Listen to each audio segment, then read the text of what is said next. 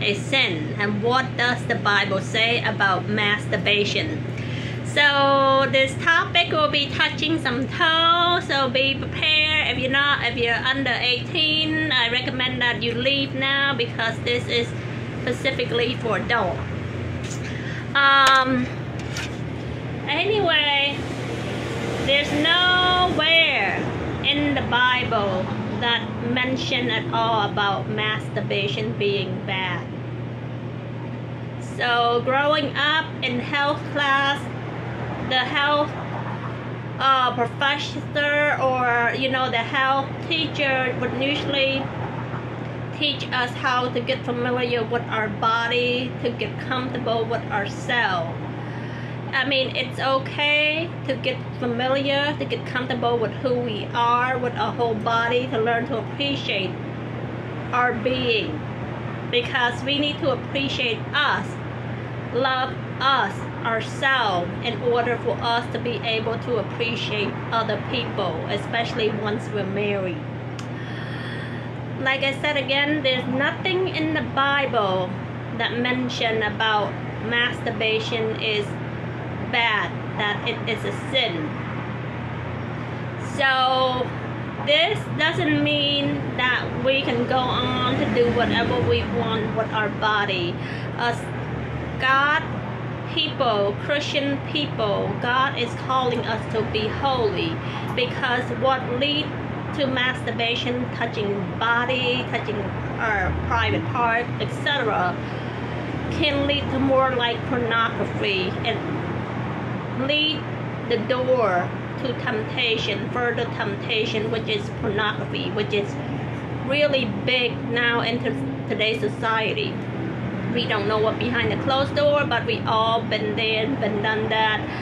And human flesh, we will continue to sin.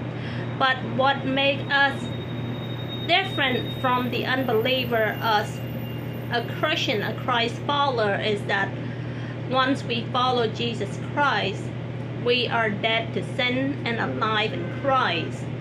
So let me explain what dead to sin and alive in Christ mean.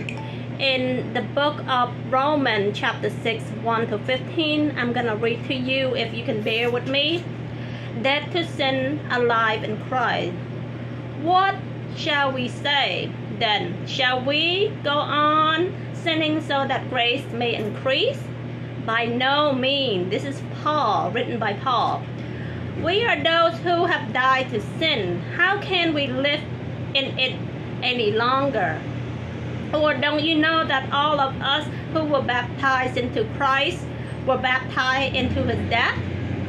We were therefore buried with him through baptism into death, in order that just as Christ was raised from the dead through the glory of the Father, we too may live a new life. For we have been united with him in death like this, we will certainly be also united him in the resurrection like his.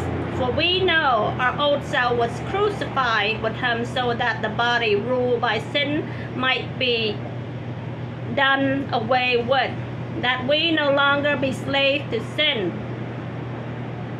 Because anyone who has died has been set free from sin. Now if we die with Christ, we believe that we also live with him. For we know that sin in Christ was raised from the dead. He cannot die again. Death no longer has a mastery over him. The death he died to sin one for all. But the life he lived to God. In the same way, count yourself dead to sin, but alive in Christ. Therefore, do not let sin reign in your mortal body, so that you may obey evil desire. Do not offer any part of yourself to sin as an instrument of wickedness, but rather offer yourself to God as those who have been bought from death to life, and offer every part of yourself to him as an instrument of righteousness. For sin shall no longer be your master, because you are not under the law, but under grace. So in this, Paul clearly said we are alive in Christ now. We are no longer slave to sin. Yes, we will continue sin sometime, but we are set apart from the unbeliever.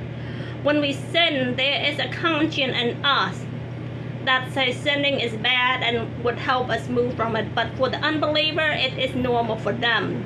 And also, it's best. It say that in Genesis chapter 2, verse 18, it says, the Lord God said, it is not good for man to be alone. I will make him a suitable helper. So in this way, that's why you save your body for your marriage union, because marriage will keep you from sinning. For anyone who cannot remain alone has to get married, because temptation of the flesh is real. I hope this helped and answer a little bit. Have a wonderful day.